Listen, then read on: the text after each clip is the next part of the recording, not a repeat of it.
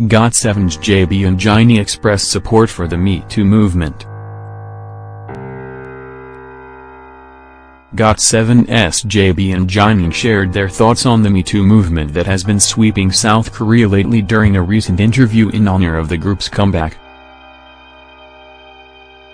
"I want to applaud everyone who has courageously spoken up," Jinyoung stated. "I believe there is a lot of unspoken pain everywhere, not just in the cultural or entertainment circles.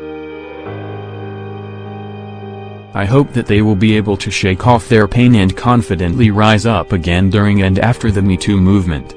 I hope the Me Too movement becomes a good influence that spreads throughout society in general. I want to express my support and gratitude. Soompi. Display. News. English. 300 by 250. Mobile. English. 300 by 250.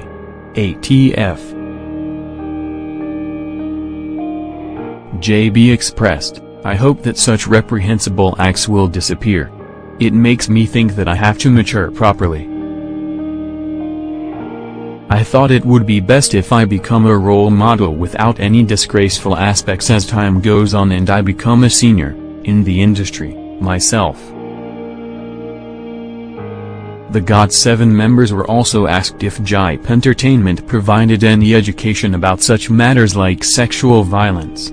JB revealed, "There are many programs within the agency. We have been receiving sex education since we were trainees.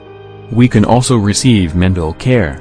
Park Jinyoung thinks that a person's character is the most important thing. We have always spoken about matters like this, and he also gives us a lot of advice as well."